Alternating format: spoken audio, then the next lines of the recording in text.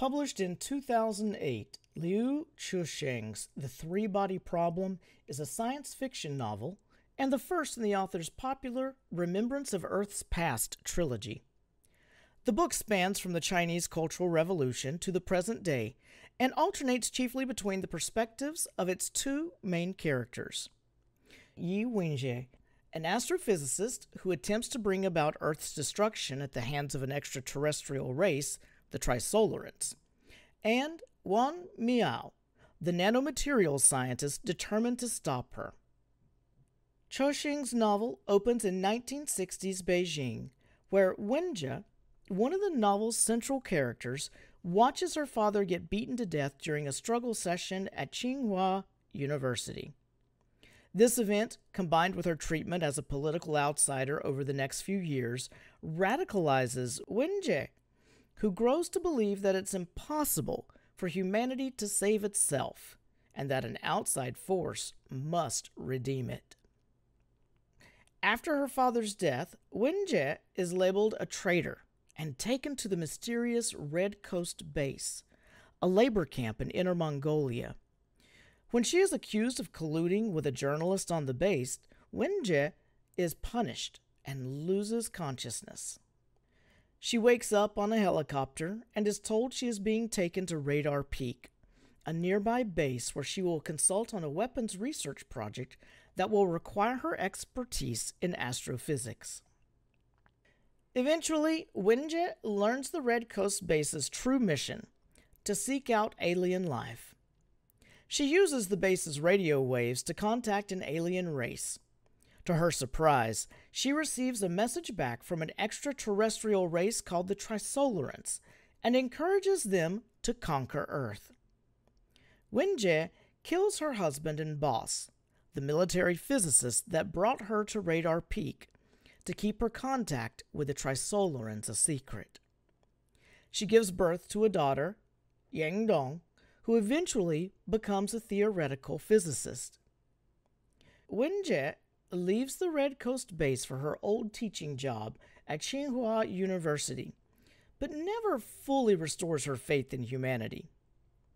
Sometime later, Wenjie meets Mike Evans, an extremely wealthy Westerner who has also lost faith in humankind. Wenjie shares her knowledge of the upcoming alien invasion, and she and Evans form the Earth Trisolaris Organization, or ETO for short, to prepare for further Trisolaran contact. This brings the novel up to the present, where Wang Miao, a nanomaterials researcher and the novel's main protagonist, faces a series of mysterious incidents. First, he is contacted by the enigmatic Battle Command Center, where he's badgered by Cixin, a rude but effective police captain. Cixin informs Wang Miao that many scientists, including Ye Wenjie's daughter, Yang Dong, have taken their own lives, convinced that physics is a lie. Soon, Wang Miao begins seeing a mysterious countdown, first in his photographs, and then in his vision. It only stops when he pauses his scientific research. He discovers that these incidents are connected to the frontiers of science, a group of scientists, academics, and theorists. Wang Miao decides to join the frontiers of science as a spy for the Battle Command Center, determined to solve the mystery of these events with Cixin. Through the frontiers of science, Wang Miao begins playing the video game Three-Body, an immersive virtual reality game designed by the ETO to recruit people to understand the Trisolaran plight. In the game, Wang Miao learns that the Trisolarans' planet is in a system with 3 suns, which will soon destroy their planet and species. As a result, the Trisolarans are looking for a new home, and they believe that Earth is a perfect fit. Wang Miao only grasps the reality of the countdown and the Trisolarans' power more broadly when the entire universe flickers before his eyes. He interprets this as proof of Trisolaris' influence and suffers from a breakdown, but he's comforted by Cixin, who encourages Wang Miao to recommit himself and try to save humanity.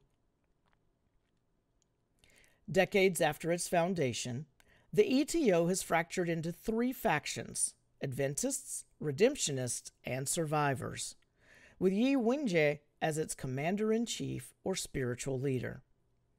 When the Battle Command Center arrests and questions Wenjie, she reveals that Mike Evans has been in secret communications with Trisolarans. The records of these communications are kept on his ship, Judgment Day, and even Wenjie doesn't know their contents.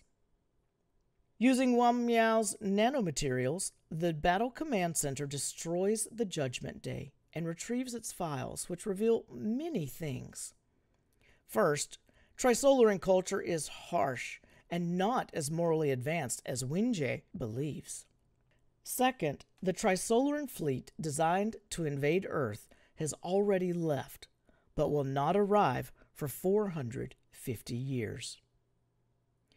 Finally, the Battle Command Center learns that the Trisolarans have been using sophons, or extremely advanced particles, to interrupt Earth's scientific progress for years, halting research so that Earth cannot develop the technology to fight Trisolarans when they invade. These sophons inspired Yang Dong and the other scientists to kill themselves and are responsible for Wang Miao's mysterious countdown. Finally exposed, the Trisolarans reveal their presence to the Battle Command Center, calling the people there bugs. Wang Miao is shaken at the threat of humanity's extermination, but he and Xi Sheng take heart in the notion that, for all of humanity's advancements, they've never succeeded in eradicating bugs. Meanwhile, an elderly Yi Wenjie climbs to the Red Coast base where she first contacted the Trisolarans. Watching the sunset, she compares it to the impending sunset for humanity.